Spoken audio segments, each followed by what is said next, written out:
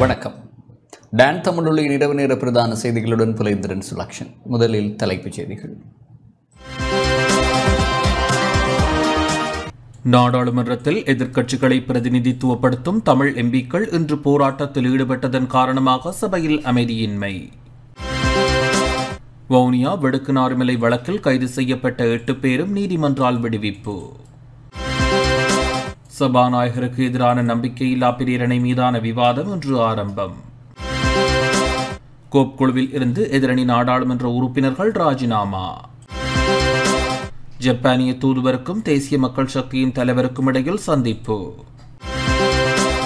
வடகொரியாவின் தொடர் ஏவுகணை சோதனையால் கொரிய தீபகற்பத்தில் பதற்றம்.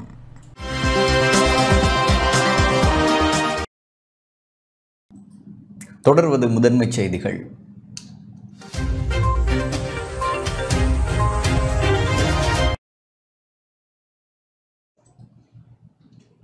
நாடாளுமன்றத்தில் எதிர்க்கட்சிகளை பிரதிநிதித்துவப்படுத்தும் தமிழ் எம்பிக்கள் இன்று போராட்டத்தில் ஈடுபட்டதன் காரணமாக சபையில் அமைதியின்மை ஏற்பட்டது.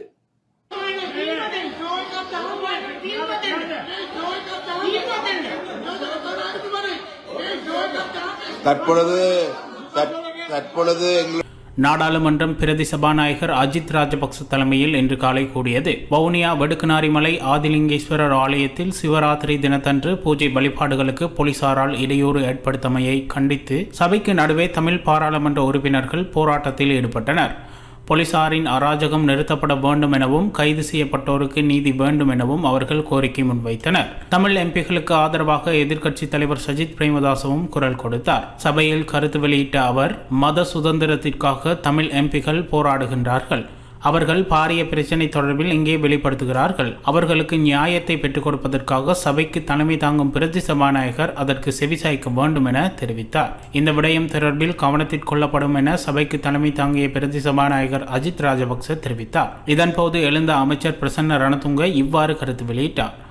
இவர்களுக்கு ஒரு பிரச்சனை என்றால் அதனை நமது இருக்கைகளில் இருந்து கூறலாம். இங்கே ஆர்ப்பாட்டம் செய்வதால் ஒரு பயனும் கிடையாது. இதேவேளை ஸ்ரீலங்கா பொதுஜன பெரமுனவின் காலி மாவட்ட நாடாளுமன்ற உறுப்பினர் சந்திம வீரக்குடி தனது கருத்தை முன்வைத்தார். அவர்கள் முக்கியமான பிரச்சனை ஒன்றை முன்வைக்கின்றார்கள். அதனை தீர்ப்பதற்கு பிரதி சபாநாயகர் நடவடிக்கை எடுக்க வேண்டும். இதன்போது கருத்து வெளியிட்ட பிரதமர் தினேஷ் குணவர்த்தன சபைக்கு நடுவே போராட்டம் நடத்தாமல் தமது ஆசனங்களுக்கு சென்று பிரச்சனைகளை வெளிப்படுத்துமாறு கோரினார். இதனை அடுத்து தமிழ் தேசிய கூட்டமைப்பின் நாடாளுமன்ற உறுப்பினர் சார்ல்ஸ் நிர்மல்நாதன் இவ்வாறு கூறினார். வவுனியா வெடுக்குநாரிமலை சிவன் கோவில் கடந்த சிவராத்திரி தினத்தன்று பூஜை வழிபாடுகளில் ஈடுபட்ட எண்மர் தொல்பொருள் திணைக்களத்தின் போலியான குற்றச்சாட்டின் அடிப்படையில் கைது செய்யப்பட்டுள்ளனர். அவர்கள் விடுதலை செய்யப்பட வேண்டும் என நாம் கோரிக்கை விடுக்கின்றோம். இதன்போது சபையில் எழுந்த நீதி சிறைச்சாலை அலுவல்கள் மற்றும் அரசியலமைப்பு மறுசீரமைப்பு அமைச்சர் விஜயதாச ராஜபக்ச இவ்வாறு கருத்தை முன்வைத்தார்.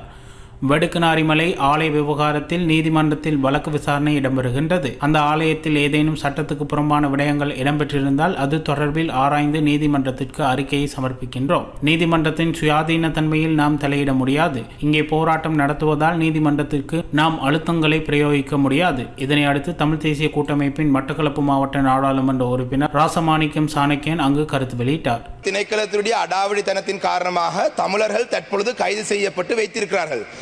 கௌரவ நீதி அமைச்சர் சொல்லியிருக்கிறார், ஒரு முறையான ஒரு விசாரணைக்கு பிறகுதான் அவங்களை விடுதலை செய்யலாம் என்று. ஆனா இதே தொல்பொருள் திணைக்களத்துக்கு சொந்தமான குருந்தூர் சந்தர்ப்பத்தை தாருங்கள். அதுக்கு தான் நாங்கள் கதிரைக்கு வந்திருக்கிறோம் இதை பேசுவதற்கு. எங்களுக்கு இதே தொல்பொருள் அமைச்சர் இந்த பௌத்த பிக்குகளுக்கு எதிராக இதுவரைக்கும் எந்த நடவடிக்கையும் குருந்தூர் மலையில் எடுக்கவில்லை. இந்த நாட்டிலே தமிழருக்கு ஒரு நீதி, சிங்கள மக்களுக்கு ஒரு நீதி, இதுதான் அடிப்படை பிரச்சனை. சாணக்கியன் எம்பியின் கருத்துக்கு அமைச்சர் விஜயதாச ராஜபக்ச பதில் வழங்கினார். தொல்பொருள் தொடர்பான சட்டத்தில் ஏதேனும் பிரச்சனைகள் இருப்பின் அவை தொடர்பாக ஆராய்ந்து திருத்தங்களை கொண்டு வர நடவடிக்கை எடுப்போம். ஆயினும் ஒரு இனம் சார்ந்து அல்லது குழு சார்ந்து இயங்க முடியாது என்றார். இதேவேளை சபையில் விமல் வீரவன்சமும் தனது கருத்தை இவ்வாறு முன்வைத்தார். வெடுக்குநாரிமலையில் வழிபாடுகள் செய்வதற்கு நீதிமன்றம் அனுமதி வழங்கவில்லை. புராதான பௌத்த இடத்தில் பலாத்காரமாக வழிபாடுகள் நடத்தப்படுகின்றன. அங்கு இனமோதலை ஏற்படுத்தவே தமிழ் தரப்பினர் முயற்சிக்கின்றனர். தேர்தல் இடம்பெற உள்ளதால் இனவாதத்தை தூண்டி தமது வாக்குகளை அதிகரிக்கவே இவர்கள் முற்படுகின்றனர். இதேவேளை நாடாளுமன்ற உறுப்பினர் செல்வராசா கஜேந்திரன் இவ்வாறு தனது கருத்தை முன்வைத்தார். நாங்கள் தொல்பொருள் சின்னங்கள் பாதுகாக்கப்பட வேண்டும் என்பதில் எங்களுக்கு மாற்று கருத்தில்லை. அது சேதப்படுத்தப்பட்டால் சட்ட நடவடிக்கை எடுக்கப்பட வேண்டும் என்பதிலும் மாற்று கருத்தில்லை. ஆனால் இங்கே முற்றுமுழுதாக பொய் வழக்கு போடப்பட்டு பூசாரியாரும் மேலும் 7 பேரும் கைது செய்யப்பட்டார்கள். என்னையும் கைது செய்தார்கள். இறுதியிலே விட்டுவிட்டார்கள். இது ஒரு பொய் வழக்கு. இந்த பொய் வழக்கு வாபஸ் பெறப்பட வேண்டும். இது ஒரு இனவாத அடிப்படையிலே தொடரப்பட்டிருக்கிற வழக்கு. இந்த அப்பாவிகள் உடனடியாக விடுதலை செய்வதற்கு நடவடிக்கை எடுக்க வேண்டும். நாங்கள் எந்த ஒரு இடத்திலும் இல்லை. மத சுதந்திரம் தெற்கிற்கு உள்ளதைப் போலவே வடக்கிற்கும் வேண்டுமென எதிர்க்கட்சித் தலைவர் சஜித் பிரேமதாஸ் தெரிவித்தார். வவுனியா நெடுங்கணி வெடுக்கனாரிமலை ஆதிலிங்கேஸ்வரர் ஆலய பூஜை வழிபாடுகளில் ஈடுபட்டிருந்த 8 பேர் கைது செய்யப்பட்டமைக்கு தமிழ் தேசிய கூட்டமைப்பின் உறுப்பினர்கள் சபையில் தமது எதிர்ப்பை தெரிவித்தனர். இது தொடர்பில் கருத்து தெரிவிக்கும் போதே எதிர்க்கட்சித் தலைவர் சஜித் பிரேமதாஸ் இவ்வாறு தெரிவித்தார்.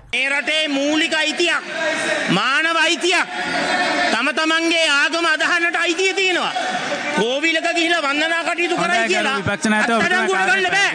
මේකට වහම පියවර ගන්නට ඕනේ. ඒක ගැන හොයලා බලලා ආගමික නිදහස තියෙන්නට ඕනේ. வவுனியாவில் உள்ள இந்து ஆலயம் ஒன்றில் வழிபாடுகளை மேற்கொண்ட இளைஞர் குழு ஒன்று கைது செய்யப்பட்டமை ஏற்றுக்கொள்ள முடியாத விடயமாகும். இந்த நாட்டில் மத சுதந்திரம் என்பது தெற்கில் உள்ளதைப் போலவே வடக்கில் உள்ள மக்களுக்கும் அதே உரிமை உண்டு. இந்த சுதந்திரம் மனித மற்றும் அடிப்படை உரிமை என்பதால் இந்த உரிமை பாதுகாக்கப்பட வேண்டும். இனம், மதம், சாதி பேதங்கள் கடந்து சகலருக்கும் மதம் மற்றும் பேச்சு சுதந்திரம் இருக்கின்றது. இது ஒருவரது அடிப்படை மற்றும் மனித உரிமைகளாகும். விகாரையாக இருந்தாலும், பள்ளியாக இருந்தாலும், கோவிலாக இருந்தாலும் எந்த மத வழிபாட்டு இடங்களிலும் சமய அனுஷ்டானங்களை மேற்கொள்ள உரிமை உள்ளது. இந்த மத சுதந்திரத்தை பாதுகாக்கும் நோக்கில் இவ்விவகாரம் குறித்து பக்கச்சார்பற்ற விசாரணை நடத்தப்பட வேண்டும். පාර්ලිමේන්තුවේ මේ 225ම මේ ආගමික නිදහස ආරක්ෂා කරන්නට බැඳී සිටිනවා. ඒ නිසා අධිකරණ ඇමතුමාගෙන් ඉල්ලීමක් කරනවා අපක්ෂපාතී පරීක්ෂණයක් කරලා சாதாரணத்தை இஷ்ட කරන්න කටයුතු කරන්න. இவ்வாறான நிலையில் வவுனியா வடக்கு வெடுக்கனாரிமலை வழக்கில் கைது செய்யப்பட்ட 8 பேரும் நீதிமன்றத்தால் விடுவிக்கப்பட்டுள்ளதுடன் வழக்கும் தள்ளுபடி செய்யப்பட்டது.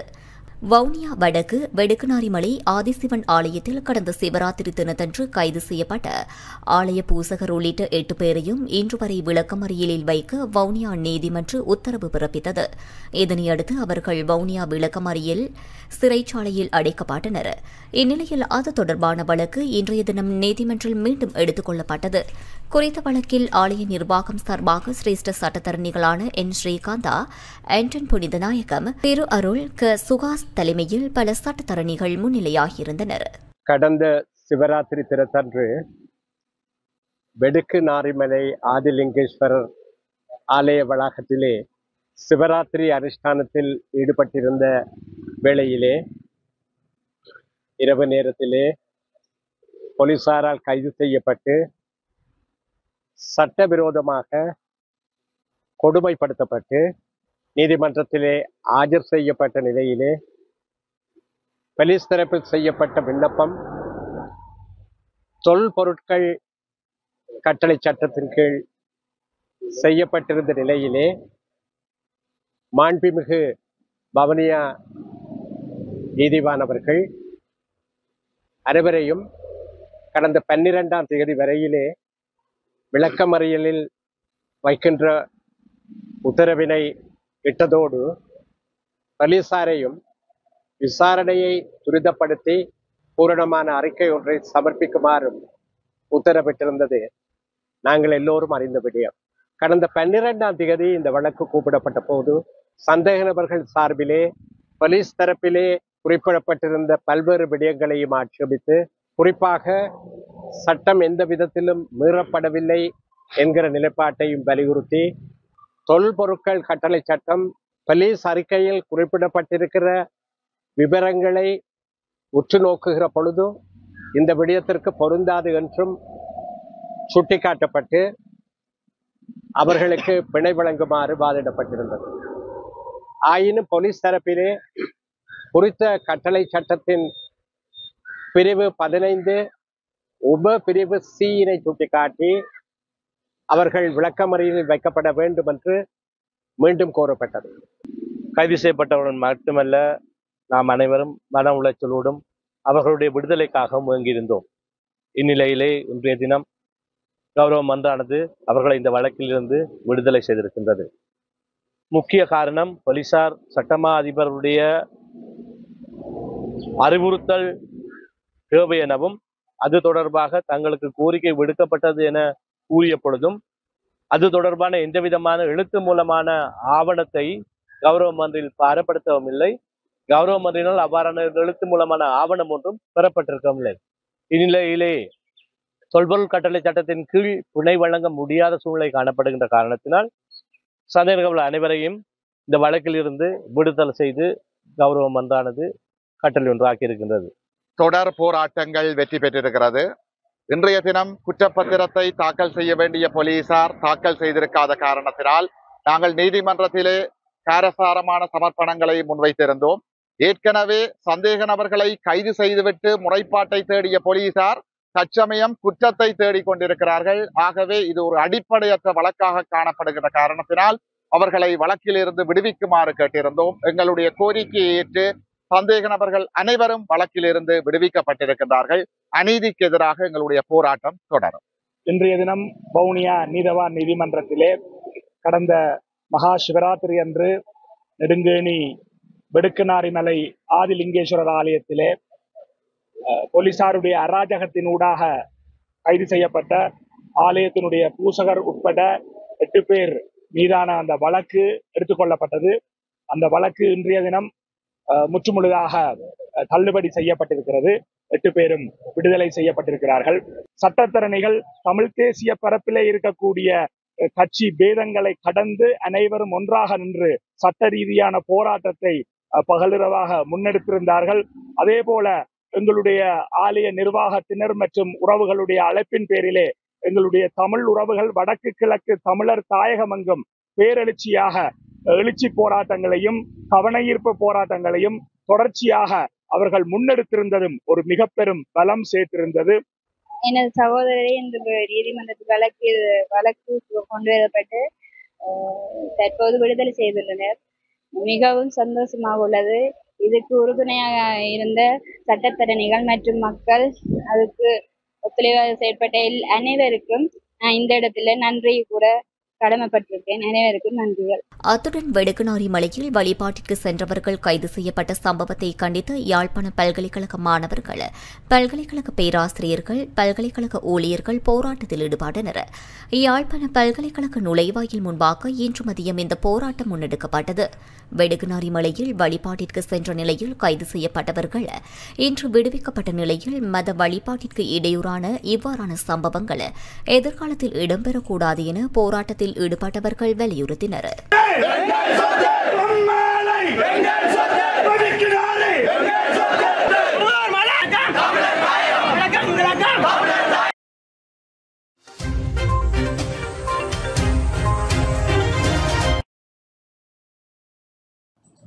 சபாநாயகருக்கு எதிரான நம்பிக்கையில்லா பிரேரணை மீதான விவாதம் இன்று ஆரம்பமானது. சபாநாயகர் மஹிந்தயாப்பா அபிவர்தனவுக்கு எதிரான நம்பிக்கையில்லா பிரேரணை மீதான விவாதம் நாடாளுமன்றத்தில் இன்று ஆரம்பமானது. எதிர்க்கட்சியின் பிரதம கொறடா லக்ஷ்மண் கிரியல்ல அது தொடர்பான பிரேரணையை முன்வைத்து உரை நிகழ்த்தினார். එම පනත් කෙටුම්පතේ ඇතම් වගන්තීන් එම පනත් කෙටුම්පත සම්බන්ධයෙන් ගරු ශ්‍රේෂ්ඨාධිකරණය විසින් දෙන ලද තීරණයට පටහැනි நிகழ்நிலை காப்பு சட்டமூலத்தில் திருத்தங்கள் கொண்டுவரப்பட வேண்டும் என உயர்நீதிமன்றம் விதந்துரைத்தது. எனினும் அதனை கருத்தில் கொள்ளாது சபாநாயகர் தன்னிச்சையாக செயற்பட்டு சட்டமூலத்தை சான்றுரைப்படுத்தினார். அதேபோல அரசியலமைப்பு பேரவையின் தலைவராக அவர் தனது கடமையை முறையாக செய்யவில்லை. நாடு பொருளாதார ரீதியாக வீழ்ச்சி அடைவதற்கு சபாநாயகரும் பொறுப்பு கூற வேண்டும். அரசாங்க கணக்குகள் பற்றிய குழுவின் தலைவராக எதிர்க்கட்சி உறுப்பினர் ஒருவரை நியமிக்குமாறு நாம் கோரிக்கை விடுத்தோம். எனினும் எமது கோரிக்கைக்கு சபாநாயகர் செவிசாய்க்கவில்லை. தற்போது நிறைவேற்ற அதிகார ஜனாதிபதியின் கைபொம்மையாக சபாநாயகர் இருக்கின்றார். එම වගන්තිය විශේෂ බෞද්ධරකින් සම්මත කරගත යුතු බවත් සාමාන්‍ය බෞද්ධරකින් සම්මත කරවා ගැනීමට නම් இதேவேளை சபாநாயகர் மஹிந்தயாப்பா அபிவர்தன தனது தவறுகளை ஏற்றுக்கொண்டு கௌரவமாக பதவி விலக வேண்டும் என தமிழ் தேசிய கூட்டமைப்பின் நாடாளுமன்ற உறுப்பினர் எம்.ஏ. சுமந்திரன் தெரிவித்துள்ளார். I was counsel when the matter ஒரு சட்டமூலத்தை எவ்வாறு சான்றுபடுத்துவது என அரசியலமைப்பில் மிக தெளிவாக குறிப்பிடப்பட்டுள்ளது. நிகழ்நிலை காப்பு சட்டமூலத்தில் திருத்தங்கள் மேற்கொள்ளப்பட வேண்டும் என உயர்நீதிமன்றம் விதந்துரைத்தது. எனினும் அந்த நடைமுறை சபாநாயகரால் பின்பற்றப்படவில்லை. தன்னிச்சையாக செயற்பட்டு அவர் நிகழ்நிலை காப்பு சட்டமூலத்தை சான்றுபடுத்தினார். நம்பிக்கையில்லா பிரேரணை மீது வாக்கெடுப்பு நடத்தும் போது சபாநாயகருக்கு ஆதரவாக வாக்களிப்போர் கல்வி அறிவு அற்றவர்கள் என்றே கூற வேண்டும். நாடாளுமன்றத்தில் அங்கம் வகிக்கும் 225 உறுப்பினர்களையும் தியவண்ணா ஓய்வுக்கு தள்ள வேண்டும் என மக்கள் கூறுகின்றார்கள். இங்கே தவறானவர்களுக்கு ஆதரவளிக்கும் அரசு தரப்பு சார்ந்தோரையே அவ்வாறு தியமன்னா ஓய்வுக்கு தள்ள வேண்டும். கெஹலிய ரம்புக்கெலவுக்கு எதிரான நம்பிக்கையில்லா பிரேரணை கொண்டுவரப்பட்ட போது ஆளும் தரப்பினர் அவருக்கு ஆதரவாக வாக்களித்தார்கள். இன்று அவர் எங்கே என கேட்க விரும்புகின்றேன். It is not a legislative act, that it was an administrative act by the speaker. சபாநாயகருக்கு எதிரான நம்பிக்கையில்லா பிரேரணை விவாதம் 21ஆம் தேதி இடம்பெற உள்ளது. சபாநாயகர் மஹிந்த யாபா அபேவர்தன அவர்களுக்கு எதிரான நம்பிக்கையில்லா பிரேரணை தொடர்பான விவாதத்திற்கு எதிர்வரும் 21ஆம் தேதி வியாழக்கிழமையும் ஒதுக்குவதற்கு சபாநாயகர் தலைமையில் இன்று நடைபெற்ற பாராளுமன்ற அலுவல்கள் பற்றிய குழு கூட்டத்தில் தீர்மானிக்கப்பட்டிருப்பதாக பாராளுமன்ற செயலாளர் நாயகம் ஹுஷானி ரோகினதீர தெரிவித்துள்ளார். நம்பிக்கையில்லா தீர்மானத்தை மார்ச் 19 மற்றும் 20ஆம் தேதிகளில் விவாதத்திற்கு எடுத்துக்கொள்ள முன்னர் தீர்மானிக்கப்பட்டிருந்தது. புதிய தீர்மானத்திற்கு அமைவாக இவ்விவாதம் 19, 20 மற்றும் 21 ஆகிய 3 தினங்களுக்கு விவாதிக்கப்பட உள்ளது. இது குறித்து வாக்கெடுப்பில் 21ஆம் தேதி பிற்பகல் 4:30 மணிக்கு நடத்துவதற்கும் தீர்மானிக்கப்பட்டுள்ளது. இதனைத் தொடர்ந்து கௌரவ சபாநாயகர் விசேட உரையொன்றை பாராளுமன்றத்தில் முன்வைக்க உள்ளார். அதுடன் 21ஆம் தேதி முன்னெடுக்கப்படவிருந்த பாராளுமன்ற விவகாரங்கள் அடுத்த வாரத்திற்கு முன்னெடுப்பதற்கும் தீர்மானிக்கப்பட்டது. இதேவேளை எதிர்க்கட்சிகள் முன்வைத்த பிரேரணைக்கு அமைய நெல் அறுவடையை விற்பனை செய்தல் உள்ளிட்ட விவசாயிகள் எதிர்நோக்கும் ஏனைய பிரச்சினைகள் பற்றிய சபை ஒத்திவைப்பு விவாதம் 22ஆம் தேதி வெள்ளிக்கிழமை பிற்பகல் 12:30 மணி முதல் பிற்பகல் 6 மணி வரை நடத்தப்பட உள்ளது.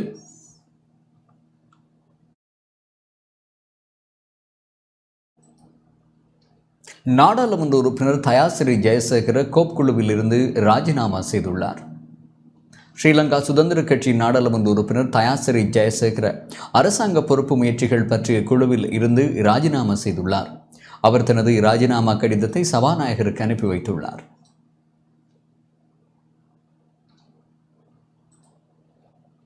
அத்துடன் ஸ்ரீலங்கா பொதுஜன பெரமுன நாடாளுமன்ற உறுப்பினர் சரித ஹேரத்தும் அரசாங்க பொறுப்பு முயற்சிகள் பற்றிய குழுவில் இருந்து ராஜினாமா செய்துள்ளார். அவர் தனது ராஜினாமா தொடர்பில் எக்ஸ் களத்தில் கணக்கில் பதிவிட்டுள்ளார். அதுடன் தனது தீர்மானத்தை உத்தியோகபூர்வமாக சபாநாயகருக்கு அனுப்பி வைத்துள்ளதாகவும் பதிவில் குறிப்பிட்டுள்ளார்.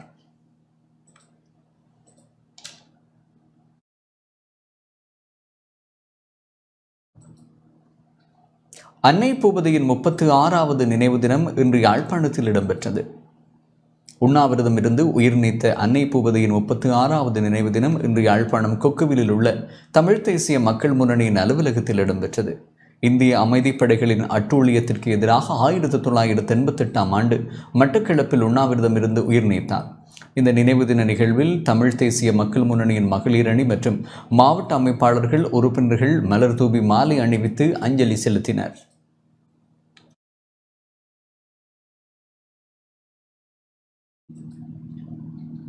திருகோணமலை குச்சவெளி பகுதியில் போதைப் பொருளுக்கு எதிரான விழிப்புணர்வு பேரணி ஒன்று இன்று முன்னெடுக்கப்பட்டது.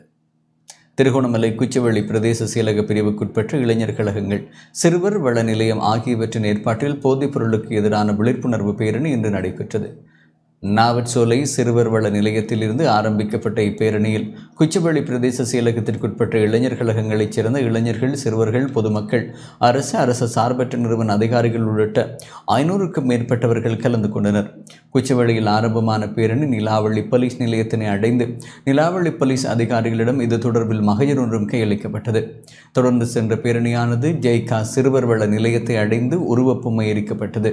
இவ்விழிப்புணர்வு பேரணி சிறுவர் அபிவிருத்தி நிதியத்தின் வழிகாட்டலில் சிறுவர் நிதியத்தின் நிதியுதவியுடனும் நடைபெற்றது. எமது சமூகத்தில் கல்வி ரீதியாகவும் பொருளாதார ரீதியாகவும் போதைப் பொருளால் நிறைய பேர் பாதிக்கப்பட்டிருக்காங்க. போதைப் பொருள்னு சொல்றது நாடளாவிய ரீதியில மாணவர்கள் மத்தியிலையும் சரி, எல்லார் மத்தியிலையும் சரி ரொம்பவே ஒரு பாதிப்பை ஏற்படுத்தி கொண்டிருக்கு.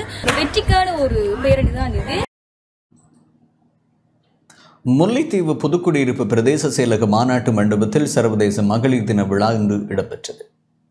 யாழ்ப்பாணம் இந்திய துணை தூதரகம், யாழ்ப்பாண பல்கலைக்கழகத்தின் பால்நிலை ஒப்புரவு மற்றும் சமத்துவத்திற்கான நிலையம், முல்லைத்தீவு மாவட்ட செயலகம், புதுக்குடியிருப்பு பிரதேச செயலகம் மற்றும் இலங்கை ஏதிலிகள் புனர்வாழ்வு நிறுவனம் ஆகியன இணைந்து நடத்தும் சர்வதேச மகளிர் தின விழா புதுக்குடியிருப்பு பிரதேச செயலக மாநாட்டு மண்டபத்தில் இடம்பெற்றது. முல்லைத்தீவு மாவட்ட அரசாங்க அதிபர் உமா மகேஸ்வரன் தலைமையில் இடம்பெற்ற நிகழ்வில் பிரதம விருந்தினராக யாழ்ப்பாண பல்கலைக்கழக துணைவேந்தர் ஸ்ரீ சர்க்குணராஜா கலந்து கொண்டார்.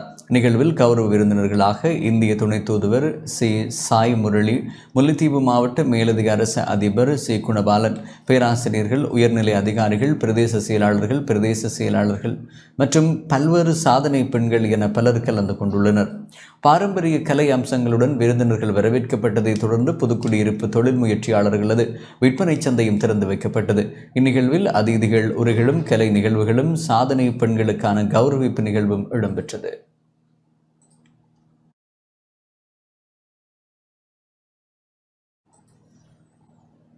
அம்பாறை கல்முனை தலைமையக போலீஸ் நிலையத்தில் இஃப்தார் நிகழ்வுகள் இடம்பெற்றது. அம்பாறை கல்முனை தலைமையக போலீஸ் நிலையத்தில் இஃப்தார் நோன்பு திறக்கும் நிகழ்வு கல்முனை தலைமையக போலீஸ் நிலைய பொறுப்பதிகாரி எம் ரமீஸ் ஃபஹீர் தலைமையில் நடைபெற்றது. பிரதம விருந்தினராக கிழக்கு மாகாண சிரேஷ்ட பிரதி போலீஸ் அதிபர் அஜித் ரோஹன கலந்து கொண்டார்.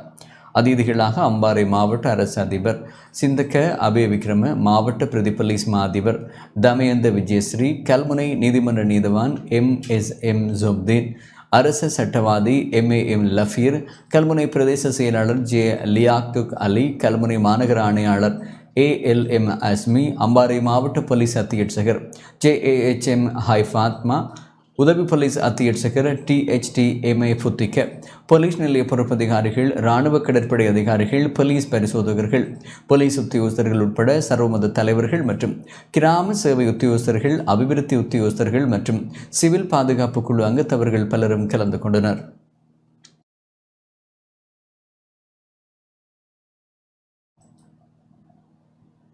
கொழும்பு துறைமுகத்தில் 6000க்கும் மேற்பட்ட கொள்கலன்கள் தேங்கியுள்ளதாக தெரிவிக்கப்பட்டுள்ளது. நாட்டில் சுங்கத்துறை அதிகாரிகளினால் முன்னெடுக்கப்பட உள்ள தொழிற்சங்க நடவடிக்கைகள் காரணமாக இறக்குமதி செய்யப்பட்ட பொருட்கள் அடங்கிய 6000 கொள்கலன்கள் கொழும்பு துறைமுகத்தில் தேங்கியுள்ளதாக தெரிவிக்கப்பட்டுள்ளது. சுங்க நிதியத்தினை திரைசேரிக்கு உள்வாங்குவதற்கு எதிர்ப்பு தெரிவித்து சுங்க அதிகாரிகள் கடந்த வெள்ளிக்கிழமை முதல் மேலதிக நேர சேவையில் இருந்து விலகி சட்டப்படி வேலை செய்யும் போராட்டத்தில் ஈடுபட்டு வருகின்றனர். இதனால் 6000க்கும் மேற்பட்ட கொள்கலன்கள் துறைமுகத்தில் தேங்கியுள்ளதாக கொள்கலன் சேவை உரிமையாளர்கள் சங்கத்தின் தலைவர் சனத் மஞ்சுளா தெரிவித்துள்ளார்.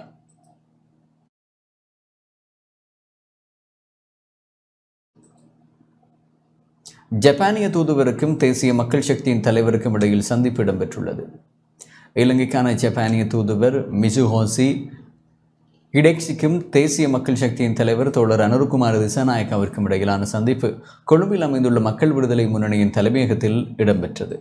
இந்த சந்திப்பின் போது ஜப்பான் தூதரகத்தின் பதில் பிரதானி ஹட்சுகி ஹொட்டாரோ, இரண்டாம் நிலை செயலாளர் இமாயி ஹாவோரி, தேசிய மக்கள் சக்தியின் தேசிய நிறைவேற்று பேரவை உறுப்பினர் விஜித ஹேரதெம்பி ஆகியோரும் கலந்து கொண்டனர்.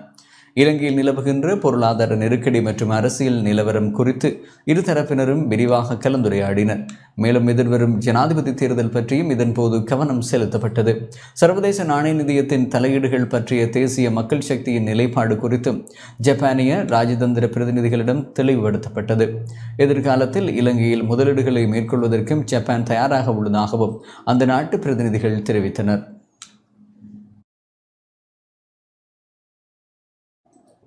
ஹெகலிய நம்புக்வெல யுனிசெஃப் வழங்கிய பேருந்தின் மூலம் நீதிமன்றத்திற்கு அழைத்து செல்லப்பட்ட சம்பவம் தொடர்பில் விசாரணை ஆரம்பிக்கப்பட்டுள்ளது. விளக்கமறியலில் வைக்கப்பட்டுள்ள முன்னாள் அமைச்சர் ஹெகலிய நம்புக்வெல பெண் கைதிகளின் குழந்தைகளை ஏற்றிச் செல்வதற்காக யுனிசெஃப் வழங்கிய பேருந்தின் மூலம் நீதிமன்றத்திற்கு அழைத்து செல்லப்பட்ட சம்பவம் தொடர்பில் குற்றப்புலனாய்வு பிரிவினர் விசாரணைகளை ஆரம்பித்துள்ளனர். பெண் கைதிகளின் குழந்தைகளின் நலனுக்காக மாத்திரம் பயன்படுத்தப்பட வேண்டும் என யுனிசெஃப் நிபந்தனை விதித்துள்ள போதிலும் சிறைச்சாலை அதிகாரிகள் ஹெகலிய நம்புக்வெலவின் போக்குவரத்திற்கு இந்த பேருந்து பயன்படுத்தப்பட்டதாக குற்றப்புலனாய்வு பிரிவுக்கு முறைப்பாடு கிடைத்தது. அத்துடன் ஹெகலிய நம்புக்வெலவுடன் விளக்கமறியலில் வைக்கப்பட்டிருந்த இனியோர் சிறைச்சாலை பேருந்தில் அழைத்து செல்லப்பட்டதாக சிறைச்சாலை அதிகாரிகள் குறிப்பிடுகின்றனர். இந்நிலையில் ஹெகலிய நம்புக்வெல யுனிசெஃப் வழங்கிய பேருந்தின் மூலம் நீதிமன்றத்திற்கு அழைத்து செல்லப்பட்ட சம்பவம் தொடர்பில் குற்றப்புலனாய்வு பிரிவினர் விசாரணைகளை ஆரம்பித்துள்ளனர்.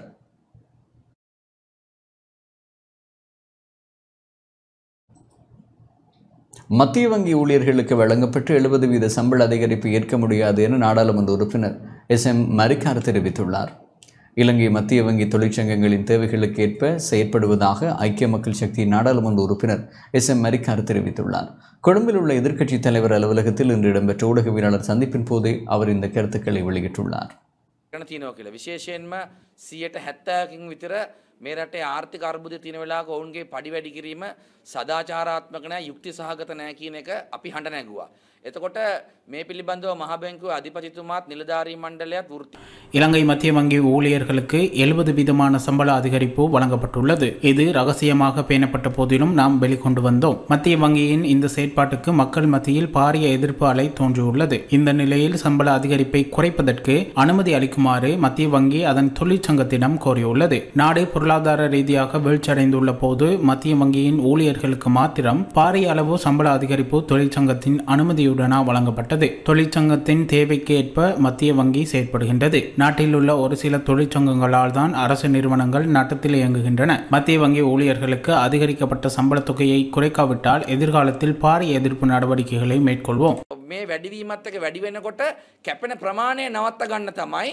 එතකොට දල වශයෙන් මේ net amount එක 120ක් එන විදියට ගන්න තමයි මේ 170ක පඩි වැඩි කරගෙන තිබ්බේ. இந்திய மீனவர்களின் இரட்டைமடி மீன்பிடித்துறைக்கு எதிர்ப்பு தெரிவித்து யாழ் மாவட்ட மீனவர்கள் உணவு தவிர்ப்பு போராட்டத்தை ஆரம்பித்துள்ளனர். இந்திய மீனவர்களின் அத்துமீறிய செயற்பாட்டை கண்டித்து யாழ் மாவட்ட மீனவர்கள் உணவு தவிர்ப்பு போராட்டத்தை ஆரம்பித்துள்ளனர். யாழ் மாவட்ட கிராமிய கடற்றொழில் அமைப்புகளின் சம்மேளனமும் யாழ் மாவட்ட கடற்றொழில் கூட்டுறவு சங்கங்களின் சமாசமும் இணைந்து இன்று காலை முதல் உணவு தவிர்ப்பு போராட்டத்தில் ஈடுபட்டு வருகின்றனர். இன்று காலை 9:30 மணிக்கு மருதரை சந்தையிலிருந்து பேரணியாக யாழ் இந்திய துணை தூதரகம் நோக்கி சென்ற மீனவர்கள் துணை தூதரகம் முன்பாக போராட்டத்தில் ஈடுபட்டிருந்தனர். போலீசார் அங்கிருந்து வெளியேறுமாறு அறிவித்ததைத் தொடர்ந்து அங்கிருந்து வெளியேறியுள்ள மீனவர்கள் யாழ் இந்திய துணை தூதரகத்திற்கு அருகாமையில் தமது உணவு தவிர்ப்பு போராட்டத்தை மேற்கொண்டு வருகின்றனர்.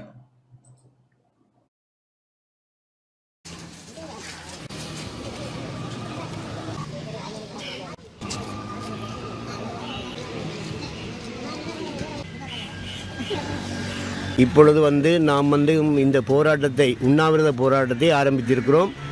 இது காலாகாலமாக நாங்கள் பல இடங்களிலே பல போராட்டங்கள் செய்து பல இன்னல்கள் மத்தியிலும் எங்களுக்கு ஒரு முடிவு கிடைக்காத காரணத்தால் இன்று இந்த போராட்டத்தை நாங்கள் ஆரம்பித்துள்ளோம். எங்கள் கடத்தொழில் சமூக சார்ந்த மக்கள் அனைவரும் எங்களுக்கு இந்த போராட்டத்தில் வலி சேர்த்து தரும்படி தாழ்மையாகவும் இரக்கமாகவும் உருக்கமாகவும் கைகூப்பி கேட்டுக்கொள்கிறேன். மட்டுமல்ல, எமது தமிழ் கட்சிகள் அரசியல் அமைப்புகள் யாவரும் இந்த போராட்டத்தில் எங்களுடன் கலந்து இதை ஒரு நிலைப்பாட்டுக்கு கொண்டு வந்து இந்த பிரச்சனை இன்றுடன் இந்த போராட்டத்துடன் இந்திய இழுவமடி படகு அத்துமீறி எமது கடல் எல்லைக்குள் வருவதை நிறுத்தும்படி கோரித்தான் இந்த போராட்டத்தை நாங்கள் இது எமது இறுதி மூச்சுள்ளவரை நாங்கள் இந்த உண்ணாவிரதத்தை கைவிட மாட்டோம். ஒரு எல்லை தாண்டி வந்து கொண்டிருக்கு. நாங்கள் யார்கிட்டையும் போய் கதைச்சு எல்லாரிடக்கும் போய் சொல்லி எங்களுக்கு எது விதமான ஒரு முடிவும் இதுவரையில் எங்களுக்கு கிடைக்கவில்லை.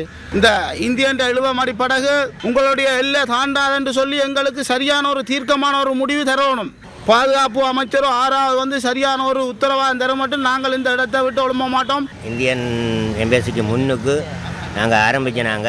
அதில் எங்களை இருக்க வேணாம்னு சொல்லி போலீஸாரும் அதில் நின்றவர்களும் எங்களை கலைக்கணும். எங்களுக்கு இதை கூட நாங்கள் செய்கிறதுக்கு உரிமை இல்லாத நிலையில் நாங்கள் இருக்கிறோம். எங்களோட தமிழ் பாராளுமன்ற உறுப்பினர் அனைவரும் இதில் எங்களை சந்திக்க விரும்பினால் சந்திக்கலாம். ஆனால் அவை எங்களுக்காக வேண்டி எந்த ஒரு இடத்துலையும் குரல் கொடுத்ததாக தெரியல. ஒரு இக்கட்டான நிலைமையிலே முற்று முழுதாக பாதிக்கப்பட்ட ஒரு இனம், தொழில் முயற்சி, அவர்களுடைய வாழ்வாதாரம் அனைத்தையும் இழந்த ஒரு சமூகம். அந்த சமூகம் தங்களுடைய உரிமைக்காக வேண்டி அந்த சம்பந்தப்பட்டு பாதிப்படைய செய்த குழுவினரின் பிரதிநிதிகளின் முன்னால் நின்று அந்த கருத்தை வெளிப்படுத்த முடியாத நிலைமையில் தான் நாங்கள் இந்த இடத்திலே இருக்கின்றோம். ஒரு படகும் வெளிநாட்டு படகு ஒன்றும் எங்கட இப்ப சொல்லிக் கொண்டிருக்கிறார்கள் சிஎஃப் ஸ்ரீலங்கா அந்த கடல் எல்லைக்குள்ள கடல் பரப்புக்குள்ள வரக்கூடாது என்றுதான் எங்களுடைய நோக்கம். என்றால் எமது வாழ்வாதாரம் வளங்கள் அனைத்தையும் அழித்து விட்டார்கள். மேலும் அதை வளரவிடாமல் எம்மை இந்தியாவின் அடிமகளாக்கும் ஒரு எண்ணமான நிலைமைதான் இது. சமய அமைப்பு ரீதியிலான தலைமைத்துவங்கள் அரச பயங்கரவாதத்தின் செயற்பாடுகளுக்கு எதிராக செயல்பட வேண்டும் என அருட்தந்தை மா சக்திவேல் தெரிவித்துள்ளார். தொல்லியல் திணைக்களத்தின் அத்துமீறிய செயற்பாடுகள் தொடருமானால் தமிழ் மக்கள் நிலமற்ற இனமாக வாழ வேண்டிய நிலைமை உருவாகும் என சமூக நீதிக்கான செயற்பாட்டாளரும் அரசியல் கைதிகளை விடுதலை செய்வதற்கு தேசிய அமைப்பின் இணைப்பாளருமான அருட்தந்தை மா சக்திவேல் அடிகளார் தெரிவித்துள்ளார். இன்று வெளியிட்டுள்ள ஊடக அறிக்கையிலே அவர் இவ்வாறு குறிப்பிட்டார். 1940களில் குடியேற்ற திட்டத்துடன் ஆரம்பித்த பௌத்த சிங்களமயமாக்கல் தற்போது நேரடியாகவும் மறைமுகமாக குடியேற்ற திட்டங்களை உருவாக்கவும் தமிழர்களின் மரபுரிமை பேசும் வரலாற்று இடங்களை எல்லாம் ஆக்கிரமித்து சிங்கள பௌத்தமயமாகவும் எடுக்கின்ற முயற்சியை தடுப்பதற்கு அனைத்து அரசியல் தலைமைகளும் கூட்டு செயற்பாட்டில் இணைவது காலத்தின் கட்டாயமாகும். இல்லையேல் நிலமற்ற இனமாக பலஸ்தீனியர்களைப் போல சொந்த நிலத்தில் வாழ்வதற்கு தள்ளப்படுவோம். தொல்லியல் திணைக்களத்தின் அத்துமீறிய செயற்பாடுகளுக்கு முகம் கொடுக்க சர்வதேச மட்டத்தில் ராஜதந்திர ரீதியில் செயற்படக்கூடிய உள்ளூர் மற்றும் புலம்பெயர் தேசத்தில் வாழும் உறுப்பினர்களை கொண்ட நிபுணத்துவ கட்டமைப்பை உருவாக்க வேண்டும். அத்துடன் தாயகத்தின் மக்களுக்கு தொல்லியல் தொடர்பான அறிவூட்டும் தெளிவூட்டும் கருத்தரங்கு கூட்டங்கள் என்பவற்றை ஒழுங்கு செய்தலும் வேண்டும். தற்போதைய ஜனாதிபதி இராணுவ கையகப்படுத்தப்பட்டிருக்கும் காணிகளில் ஒரு சில ஏக்கர்களை விடுவித்து கொண்டு பல ஆயிரம் ஏக்கர் காணிகளை ஆக்கிரமிக்கும் இனவாத தொல்லியல் திணைக்களத்திற்கு ஆதரவு வழங்க அமைதி காப்பது அவரது நரித்தனத்தை வெளிப்படுத்துகிறது. வடக்குநாரி மலையில் இந்து தமிழ் பக்தர்களுக்கு எதிராக முடுக்கிவிடப்பட்டுள்ள இன அழிப்பின் செயற்பாடு தமிழ் கிறிஸ்தவர்களுக்கு எதிராக திரும்பும் காலம் தூரத்தில் இல்லை என்பதை கிறிஸ்தவ மத தலைமைகளும் உணர்தல் அவசியம். தற்போது எழுந்துள்ள அவசர சூழ்நிலையில் இந்து பக்தர்களுக்கு ஆதரவாகவும் தாயகம் காக்கவும் சமய அமைப்பு ரீதியில் தலைமைத்துவங்கள் குரல் கொடுப்பதோடு தொடரும் அரசு பயங்கரவாதத்தின் செயற்பாடுகளுக்கு எதிராகவும் செயல்பட வேண்டும் என அருட்தந்தை மா சக்திவேல் குறிப்பிட்டுள்ளார்.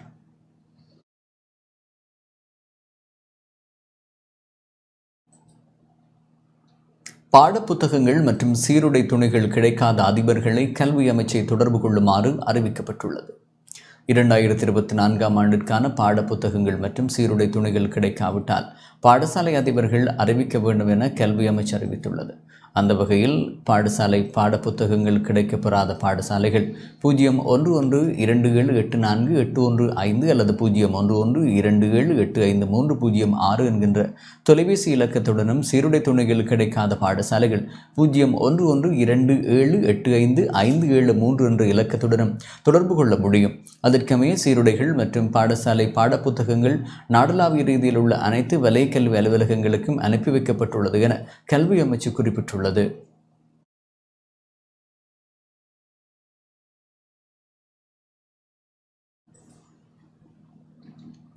முறைமையில் பல்வேறு மாற்றங்கள் கொண்டுவரப்படும் என கல்வி அமைச்சு தெரிவித்துள்ளார்.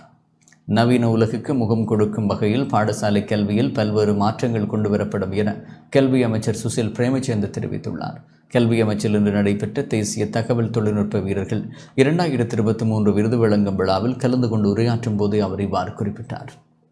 සහභාගී කරන්නයි කියලා එයාට දැනුම් දෙන්නේ චක්ලේඛනයක් මගින් අපේ අතරේ කළකම්තුමිය සටහන් කරගන්න පාසල් කටයුතු ලබන අවුරුද්දේ පළවෙනි චක්ලේඛනය වන්න නම් කළා මෙන්න මේ වාර්ෂික තරඟාවලිය සඳහා පාසලෙන් දරුවෝ ඉදිරිපත් කළා රිපෝට් කරන්නයි කියලා අපිට. දැන් සමහරවිට දරුවන්ට පෙනී ඉන්න ඕනකම ඇති. හැබැයි කොට අවස්ථාවක් නැහැ. පාසලෙන් ඒකට සම්බන්ධ වෙලා නැහැ. විශේෂයෙන්ම මේ ඉන්ඩස්ට්‍රි එකත් එක්ක நாம் கொண்டுவரவுள்ள கல்வி சீர்திருத்தங்களில் மாணவர்களது தகவல் தொழில்நுட்ப அறிவு மாத்திரமல்லாது தொழில்துறையில் பிரகாசிப்பதற்கான வாய்ப்புகளை ஏற்படுத்துவதாகவும் அமையும். இது தொடர்பில் அனைத்து பாடசாலைகளின் அதிபர்களுக்கும் தெளிவுபடுத்தப்பட உள்ளது. தகவல் தொழில்நுட்பத்தை பாடமாக கொண்டு செயற்கை நுண்ணறிவை கற்பதற்கான வாய்ப்பு 8ஆம் தரத்திலிருந்து மாணவர்களுக்கு வழங்கப்படும். அதன் முன்னோடி திட்டம் அனைத்து மாவட்டங்களிலும் தெரிவு செய்யப்பட்ட 20 பாடசாலைகளில் இன்று தொடங்கப்படுகின்றது. இதற்கான தொழில்நுட்பத்துறை சார்ந்த 100 ஆசிரியர்களுக்கு பயிற்சி அளிக்கப்பட்டுள்ளது. අනාගතයේදී මේ අපේ පාසල් පද්ධතියින් පිට වෙන දරුවන් ඒ ඉන්ඩස්ට්‍රි එකට මැච් වෙන හැටියට ගැලපෙන හැටියට සකස් කරගන්න ඉතින් ඒක විශාල පිටුවහලක්. சிறுபோகம் மேற்கொள்ளும் விவசாயிகளுக்கு உரமானியம் வழங்கப்பட உள்ளது.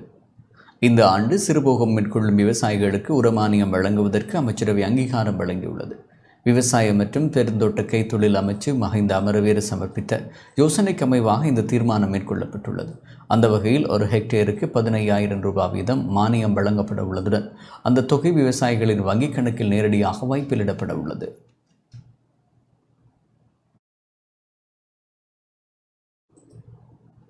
யாழ்ப்பாண பல்கலைக்கழகத்தில் கல்விசாரா ஊழியர்கள் இன்று போராட்டத்தில் ஈடுபட்டனர். சம்பள அதிகரிப்பு உள்ளிட்ட கோரிக்கைகளை வலியுறுத்தி யாழ்ப்பாண பல்கலைக்கழகத்தில் கல்விசாரா ஊழியர்கள் இன்று போராட்டத்தில் ஈடுபட்டனர். பல்கலைக்கழக வளாகம் முன்பாக இன்று முற்பகல் 11 மணியளவில் போராட்டம் முன்னெடுக்கப்பட்டது.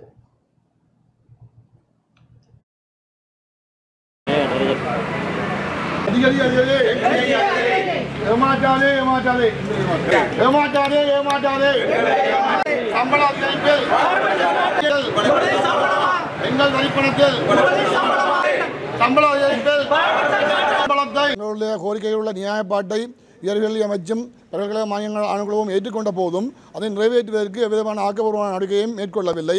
இதோ நிறைவேற்றுவோம் சொல்லி எங்களுக்கான கால அவகாசத்தை கோரி எமக்கான இழுத்தடிப்பை செய்து கொண்டு இருக்கின்றார்களே ஒழிய வேறு எந்த விதமான ஆக்கப்பூர்வமான செயல்பாட்டையும் செய்யவில்லை. எனவே இதன் மூலம் மாணவருடைய கல்வி பாதிக்கப்படுகின்றது, மக்கள் பாதிக்கப்படுகின்றார்கள், நாட்டினுடைய பொருளாதாரம் பாதிக்கப்படுகின்றது. எனவே விரைந்து எங்களுடைய பிரச்சனைகளை தீர்த்து சுமூகமாக நாட்டு பொருளாதாரம் மேம்பட, மாணவருடைய கல்வி முன்னேற, அவர்கள் காலத்துக்கு காலம் பட்டங்களை பெற்று செல்ல வழி சமைக்குமாறு அரசினை வேண்டும். இதே மாதிரி திடீரென எமது வேலை நிறுத்தங்கள் ஏற்படுத்தப்படும். இதற்கான முன்கூட்டிய அறிவுறுத்தல்களை நாங்கள் பல்கலைக்கழக மானியங்கள் ஆணைக்குழுக்கும் அமைச்சுக்கும் அறிவித்திருக்கின்றோம். எமது போராட்டங்கள் எமது பல்கலைக்கழக நடைமுறைக்கு பாதிப்பை ஏற்படுத்தும் என்பது எங்களுக்கு ஏற்கனவே தெரியும்.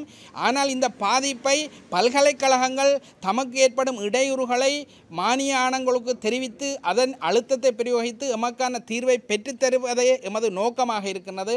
இப்படியான ஏமாற்றப்படும் நிலை ஏற்படுமாயிருந்தால் எமது பல்கலைக்கழகமோ அல்லது அனைத்து பல்கலைக்கழக தொழிற்சங்க கூட்டுக்குழுவோ ஒரு நிலையான முடிவு எடுப்போம். நாங்கள் ஒரு பாரிய ஒரு தொடர்ச்சியான வேலைநிறுத்தத்துக்கு போய் இந்த நிலையை மாற்றி அமைக்கிறதுக்கான சந்தர்ப்பத்தை ஏற்படுத்துவோம் என்று இந்த சந்தர்ப்பத்தில் அரசுக்கும் பல்கலைக்கழக மானிய ஆணைக்குழுக்கும் உயர்கல்வி அமைச்சுக்கும் இதை சொல்லிக்கொள்ள விரும்புகின்றோம். சபுஸ்கந்த எரிபொருள் சுத்திகரிப்பு நிலையத்தை தனியான அரசு தொழில் முயற்சி ஆண்மையாக நிறுவ அமைச்சரவை அனுமதி வழங்கியுள்ளது. சபுஸ்கந்த எரிபொருள் சுத்திகரிப்பு நிலையத்தை இலங்கை பெட்ரோலிய கூட்டு தாபனத்தில் இருந்து பிடித்து தனியான அரச தொழில் முயற்சி ஆண்மையாக நிறுவ அமைச்சரவை அனுமதி வழங்கியுள்ளது. மின்சக்தி மற்றும் பலசக்தி அமைச்சர் காஞ்சன விஜயசேகர சமர்ப்பித்த யோசனைக்கு அமைச்சரவை அனுமதி வழங்கியுள்ளது. இலங்கையில் உள்ள ஒரே ஒரு எரிபொருள் சுத்திகரிப்பு நிலையமான சபுஸ்கந்த எரிபொருள் சுத்திகரிப்பு நிலையம் 1969ஆம் ஆண்டு ஆரம்பிக்கப்பட்டது. இது சுத்திகரிக்கப்பட்ட பெட்ரோலிய உற்பத்திகளுக்கான உள்ளூர் கேள்வியின் 25% பூர்த்தி செய்கிறது. அதனை மேம்படுத்தி மேலும் 25 வருடங்கள் பயன்படுத்துவதற்காக குறிப்பிடத்தக்க முதலீடுகள் மேற்கொள்ளப்பட வேண்டியமை கண்டறியப்பட்டது. அதற்கு தேவையான முதலீட்டை உள்நாட்டு மற்றும் வெளிநாட்டு தனியார் துறையின் மூலம் பெற்றுக்கொள்ளக்கூடிய வகையில் தனியான அரசு தொழில் முயற்சியாளர்களுக்காக சபுஸ்கந்த எரிபொருள் சுத்திகரிப்பு நிலைய நிறுவனம் தீர்மானித்துள்ளது.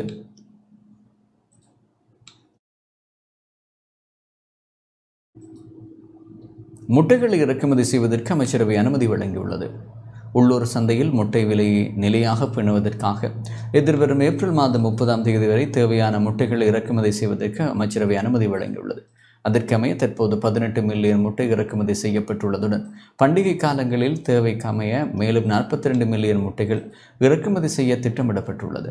முட்டைகளை இறக்குமதி செய்வதற்காக கால்நடை உற்பத்தி மற்றும் சுகாதார திணைக்களத்தினால் பரிந்துரைக்கப்பட்டுள்ள இந்திய நிறுவனத்திடமிருந்து விலை மனு கோரப்பட்டுள்ளது.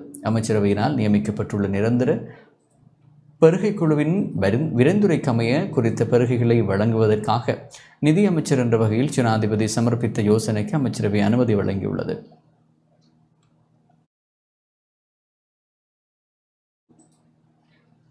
மத்திய மாகாண ஆசிரியர் உதவியாளர்களுக்கான நியமனம் வழங்கும் நிகழ்வு பிற்போடப்பட்டுள்ளது. மத்திய மாகாண ஆசிரியர் உதவியாளர்களுக்கான நியமனம் வழங்கும் நிகழ்வு எதிர்வரும் 27ஆம் தேதி பிற்போடப்பட்டுள்ளது. குறித்த நியமனங்களை கண்டியில் இன்றைய தினம் வழங்குவதற்கு முன்னதாக நடவடிக்கை எடுக்கப்பட்டிருந்தது. எனினும் தவிர்க்க முடியாத காரணங்களினால் குறித்த நியமனங்களை எதிர்வரும் 22ஆம் தேதி பிற்பகல் கண்டியில் வழங்க தீர்மானிக்கப்பட்டுள்ளது. இது தொடர்பான அறிவிப்புகள் அடங்கிய கடிதங்கள் மத்திய மாகாண கல்வி செயலாளரின் ஊடாக மத்திய மாகாண ஆசிரியர் உதவியாளர்களுக்கு அனுப்பி வைக்கப்பட்டுள்ளமை குறிப்பிடத்தக்கது.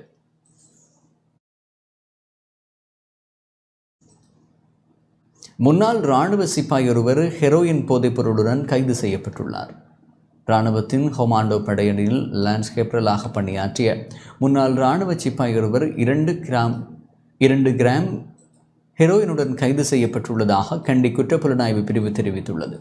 முன்னாள் ஜனாதிபதி கோட்டாபய ராஜபக்ஷவின் உடற்பயிற்சி பயிற்றுவிப்பாளராக கடமையாற்றிய சந்தேக நபர் கோட்டாபய ராஜபக்ஷ ஜனாதிபதி பதவியிலிருந்து வெளியேறிய பின்னர் இராணுவத்தில் இருந்து வெளியேறியுள்ளதாக போலீஸ் விசாரணையில் தெரிய வந்துள்ளது.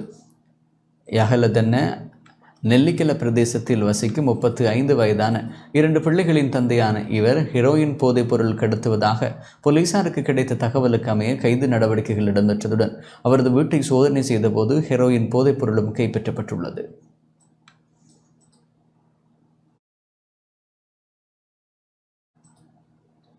காலி சிறைச்சாலையில் கடமையாற்றும் சிறைச்சாலை அதிகாரி ஒருவரின் இல்லத்திற்கு முன்பாக மலர் வளையம் வைக்கப்பட்டமை தொடர்பில் விசேட விசாரணை ஆரம்பிக்கப்பட்டுள்ளது. காலி சிறைச்சாலையில் கடமையாற்றும் சிறைச்சாலை அதிகாரி ஒருவரின் தனிப்பட்ட இல்லத்திற்கு முன்பாக மலர் வளையம் ஒன்று வைக்கப்பட்டமை தொடர்பில் விசேட விசாரணைகள் ஆரம்பிக்கப்பட்டுள்ளதாக சிறைச்சாலைகள் திணைக்களம் தெரிவித்துள்ளது. குறித்த சிறைச்சாலைக்குள் வெளியில் இருந்து தடை செய்யப்பட்ட பொருட்கள் அடங்கிய பொதிகள் வீசப்படுகின்றமை தொடர்பில் குறித்த அதிகாரிகள் கண்டறிந்தார். இந்த நிலையில் அவ்வாறு வீசப்படும் பொதிகளில் இருந்து 13 கைபேசிகள் மற்றும் போதைப் பொருட்களும் மீட்கப்பட்டுள்ளதாக தெரிவிக்கப்படுகிறது. இதனையடுத்து அம்பலாங்குடை பகுதியில் உள்ள சிறைச்சாலை அதிகாரியின் தனிப்பட்ட வீட்டிற்கு முன்பாக இனம் தெரியாத நபர் ஒருவரால் மலர் வளையமும் மெழுகுவர்த்தியும் வைக்கப்பட்டிருந்ததாக தெரிவிக்கப்பட்டுள்ளது. குறித்த சம்பவம் தொடர்பில் அம்பலாங்குட போலீஸ் சிறைச்சாலை அதிகாரி முறைப்பாடு செய்தார்.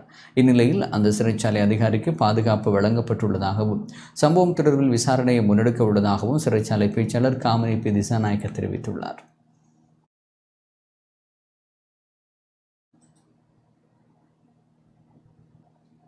இதுடன் டான் தமிழொலி இரவு நேர பிரதான செய்திகள் நிறைவுக்கு வருகிறது. மேலதிக செய்திகளுக்கு நமது டான் நியூஸ் தொலைக்காட்சியோடு இணைந்திருங்கள். வணக்கம்.